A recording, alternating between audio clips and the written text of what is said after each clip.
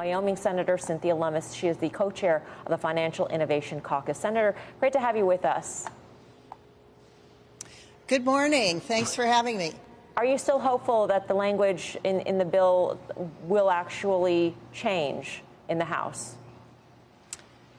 I hope it will become law either in the House or later this year in the Senate. It is not going to be part of the bill that we will be voting on today. What happens if the language remains so that it's more far-reaching than you would like to see? If that happens, we will be watching Treasury very carefully to make sure that they narrowly craft the rules and regulations around the definition of broker. That became the issue. They were trying to define broker in a way that would catch people within the cryptocurrency world that don't have information that's helpful to the IRS and could put them in a very difficult place. I think it expressed a fundamental misunderstanding of how digital assets are built and are placed on the blockchain. So we've got a lot of education to do in Washington. Mm-hmm. And certainly in Wyoming, I mean, Wyoming has vied for a while to be a crypto capital in the United States. I believe that as of June, there are about 48 LLCs registered in Wyoming with the term Bitcoin in them. You've got Kraken and some others partially setting up shop in Wyoming. So I'm curious, Senator, how you see, I mean, if the original language went in and it was a far-reaching definition of broker, how does that play out actually in the industry? How does it impact the crypto industry in Wyoming? It could hit people all over the country and indeed all over the world who are doing business in the United States.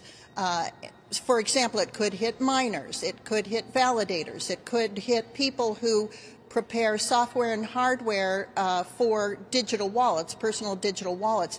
People who are not in the business of being a broker, but rather are part of the decentralized peer-to-peer transactions that frequently occur with regard to digital assets. So we worked very hard with Treasury. It was bipartisan. I want to really thank Senator Ron Wyden, Senator Pat Toomey, as well as the sponsors of the bill that we've been working with. That would be Senator Portman and Senator Sinema. Finally, we did reach language that Treasury was comfortable with. It was a compromise, but it was rejected because, as you know, any senator can object, and we've had a lot of back and forth going on between people who want to run out the clock here and extend debate and those who want to shorten debate. And because of all of the back and forth, this amendment fell on the cutting room floor yesterday.